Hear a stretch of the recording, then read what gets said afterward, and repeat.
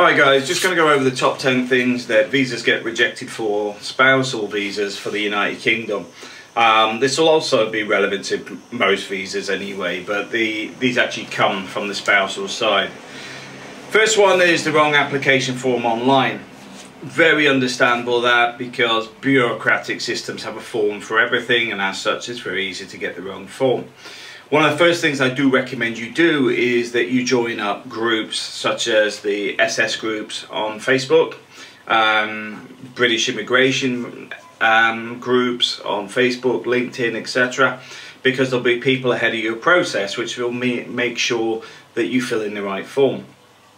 I mean, here in Spain you have EX 16, 15 and 18, all relevant to coming to Spain.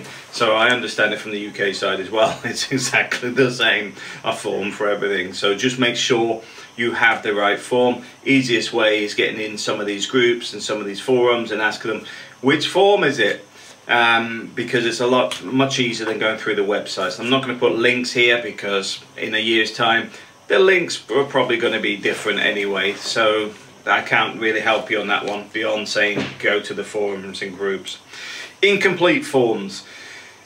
This is number 2. The reason this happens is sometimes you get questions that you don't understand, or you don't have the information right in front of you. For example, they may ask for a specific document number and you don't have it because you're waiting for it to be sent to you, and then you forget about it and don't fill it in. Best thing to do, stick some post-its on the forms where you need to fill in this information, anything that's missing, because you can't highlight it because you need to be able to fill it in. Anything that hasn't been filled in, slap a post-it on it. If you don't know, find out. If you don't know, go in the forums. Main thing is never send the form off without everything being completed on it. Even my tax return forms in the UK, because I was pay-as-you-earn years ago, and they sent these self-assessments, I just put 0 and everything. All they wanted was the form back. I didn't sit there and calculate it. I just put 0 and everything because they already had all my information. But as long as it was filled in, they were happy. Not enough of proof of financial support. The 18,600 rule still stands in the UK. The sort of things that are required for this, which is basically the person in the UK has to have 18,600, is they need pay slips. I think the minimum now is three months. It used to be 6 months, but it may still be 6 months. But I recommend is getting as much information as possible. So from the person in the UK, get 6 months bank statements. If you can, get a year's worth. It shows consistency, longer period of time, etc. I always send excess information. I don't send the minimum. We even have the receipt. Me and my wife still have the receipt of my first meal in Cebu City in 2007. We have a strong documented history together. But with the wages, show the bank statements, show the payments, and even highlight them. That's what we do. We highlight, this is the pay going into the bank, this is this.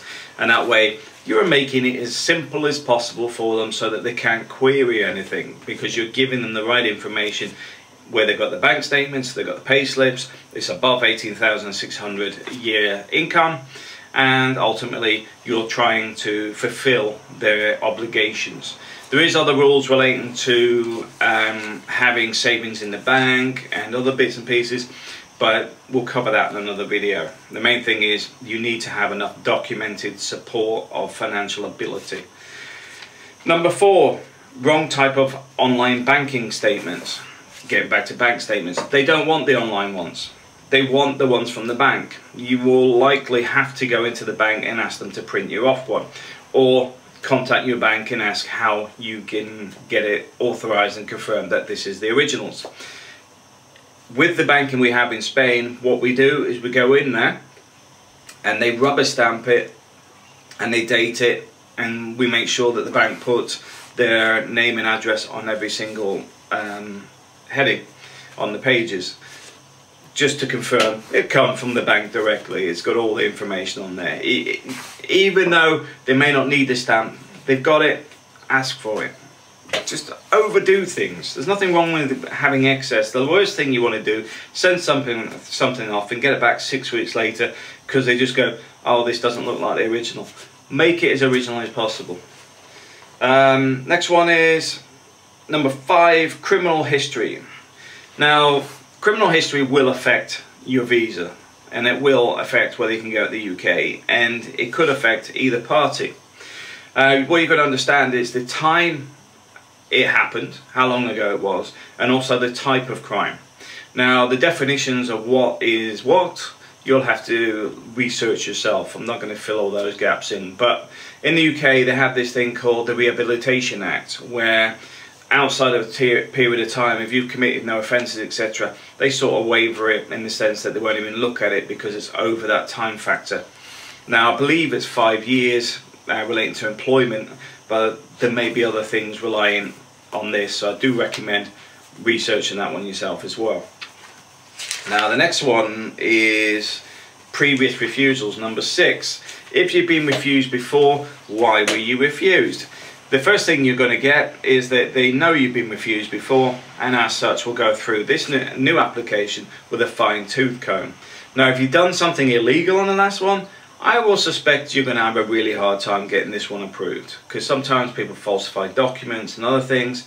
I personally recommend not doing anything illegal, not trying to manipulate things, instead doing everything legally, even if it takes a bit longer, because if you get to this point where you've been caught falsifying information, your application is very likely to get rejected this time round, unless something magical happens. But they will go through it with a lot of scrutiny if you've been rejected before.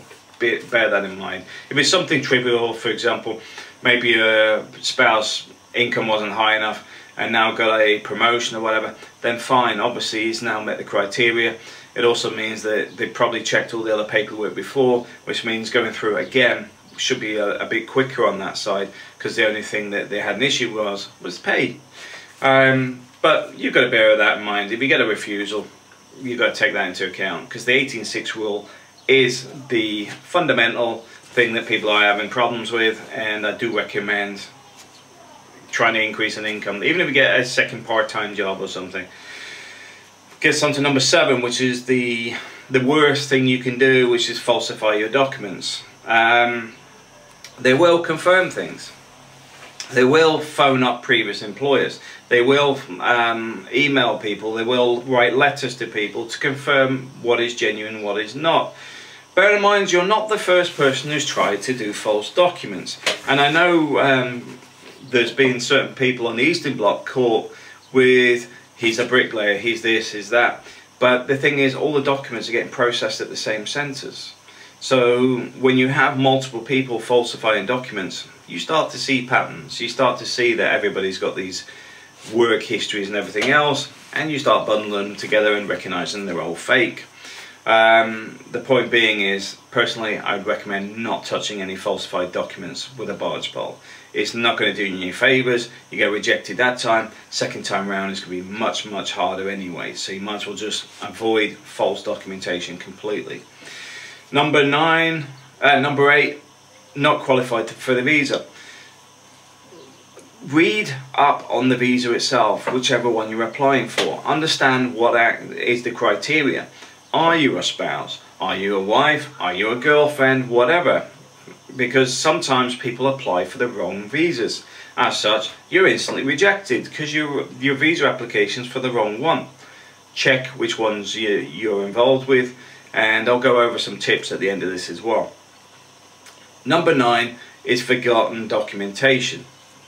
Gets back to the posters. Slap it on there. Need passport number, need this, need that. Keep them all on the document, and then start filling them in. There's a list that is not extensive in the sense that they will add other things to it. They may ask for extra documents, but these are the main ones they're going to be looking for. Fully completed application form. Right application form. So make sure it's the right visa, make sure it's the right form, make sure it's completed and there is no gaps, there's no question marks, there's no post-it notes stuck on it. You've actually completed the whole thing. Your passport they will require. 3+ months of bank statements, genuine bank statements, not the ones you just download and print off, because they want to confirm they're actually from that bank. Proof of ID, this will be different types of ID. There'll be a list of this, I haven't got the list with me, but normally driving licenses, that sort of thing. Results from a tuberculosis test, TB test, to say that you're clear of TB. Proof of education, if you said you're a doctor, a nurse, or got a degree or whatever, they want to see proof that it exists. Recent photos is a requirement. Proof of residence of the country that you're in currently, not the country you're going to, because obviously you're applying for a visa for that country, so you need proof of residence, which could be for example, utility bills and bits and pieces, and your residence document. I normally try and couple more than one thing together, because other may say, well, we just need your residence certificate. I normally stick a utility bill on there as well, because it confirms the address and the period of time of being there. It just makes things easier. So if they do go, well, I'm not 100% sure, can you send me a utility bill? Much easier just to pin it on the back and send it as an extra. The marriage certificate as well, very important, and make sure you have all that legalized, notarized. The Philippines, for example, they call it red ribbon. Red ribbon is where you have your documents confirmed for going overseas.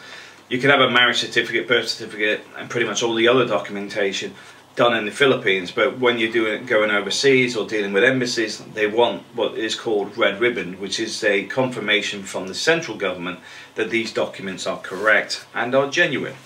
So bear that in mind. Although say marriage certificate, it may need, if you're from the Philippines, red ribbon as well. And then other documents. Other documents could be anything. You don't know what they're going to ask for. If you've got kids, they're going to ask for documents for the kids. If you're looking at the bank statements and stuff, they may actually want confirmation. For example, say you have your own income back in the Philippines.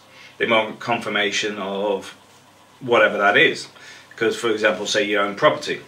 So any proof of that property income could actually help reinforce the fact that financially you're independent. You know, there's many things that they may ask for, and I'm not going to go over them all because I'll be here all day. Number 10, another very important one, which is for getting English translation information.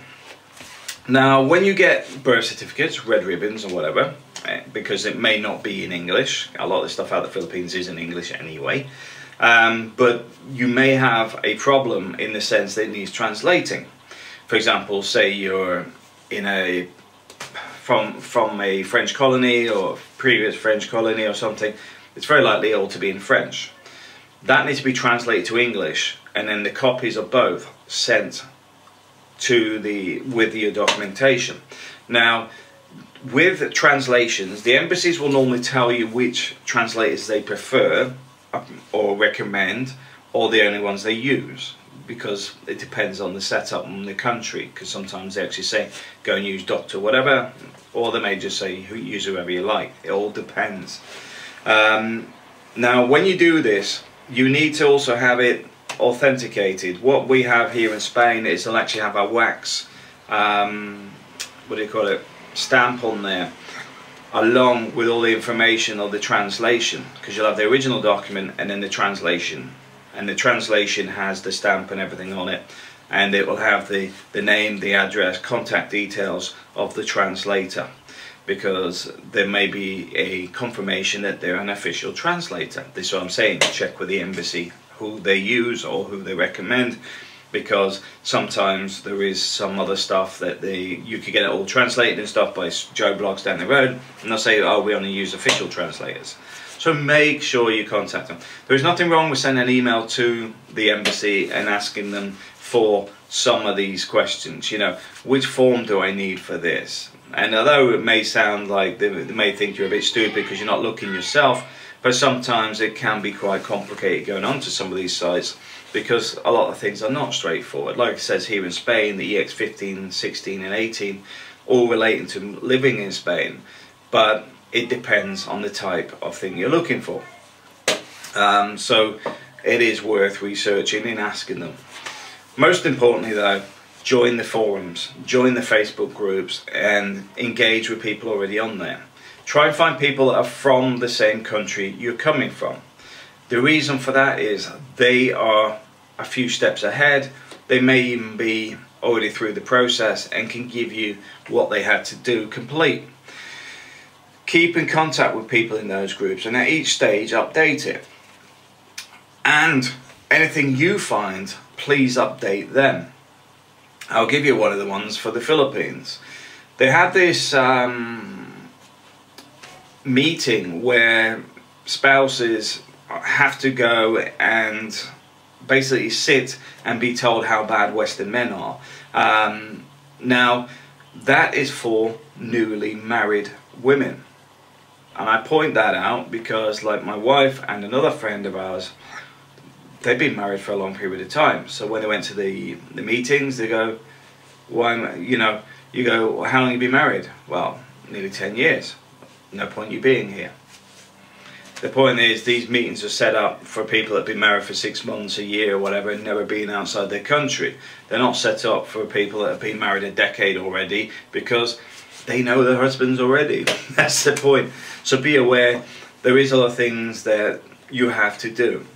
Now, how would I set this process up? I'll cover in another video. But one of the things I do recommend is getting into the groups. Thanks for watching.